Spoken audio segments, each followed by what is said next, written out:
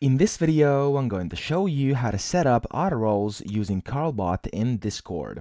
So what this bot basically does is whenever somebody new joins your Discord server, it will automatically assign them a role that you choose.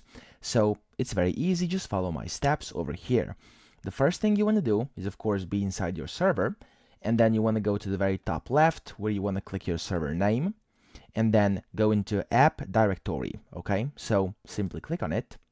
And over here, you want to look for CarlBot. So do Carl-bot and then press enter. And as you can see, it's this turtle bot over here. So you want to simply press it and then click add app. In here, you then want to select your server that you would like to add this bot to. For me, it's going to be Instant How To Tutorial, which is a sample server. And you want to press continue. Then just leave all this check marked. So give it all the permissions and then press authorize. Once you do this, you're going to have to confirm you are human by clicking I'm human, and then in a second, there we go, the bot is going to be added to your server.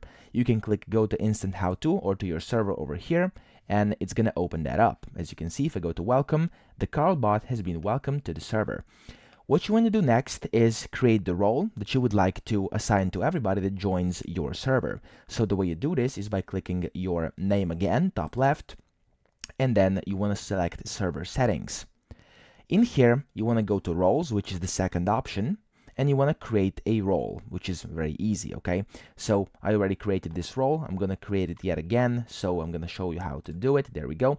You want to press create role, and then you want to name it. So I'm going to name this one everyone gets this, because it is a role everyone's going to get. And then you can, of course, customize it if you want to, read all about it. I'm not going to do it right now, so I'm going to press save changes. And it gets added over here. You want to go back, and as you can see, your everyone gets this, or whichever role you just created is in here. Then the next step would be to exit this, and then once you're back inside your server, you want to look for your CarlBot here on the right. As you can see, it's over here. If you for some reason cannot see this members list over here, just press this button, those two people over here, show member list, click it and you'll see it. You then want to right click on CarlBot. And then what you want to do from here is actually click profile. And then once its profile opens up, is over here, there's a few links. You want to click on website. So just click website, this link over here, which will open up a link to their website. Now what you want to do is first log in with your Discord. So click login with Discord. And then it will simply ask you to authorize this. So as you can see, it did it automatically for me because I've done that in the past. You'll just have to press a button and you'll be logged in.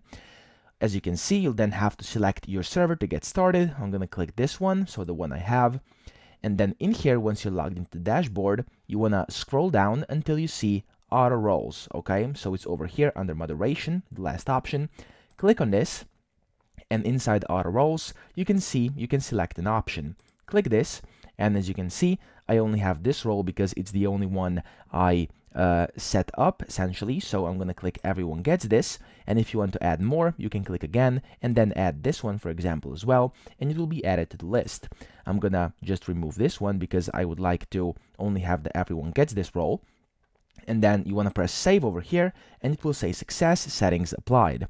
If you now close this down and go back inside your server, every time a new person will join your Discord server, they will now have the everyone gets this role or whatever role you set it to have. So that's pretty much it. That's how to use the CarlBot to add auto roles. I hope this video helped you out, and if it did, please subscribe to the channel and help me out as well.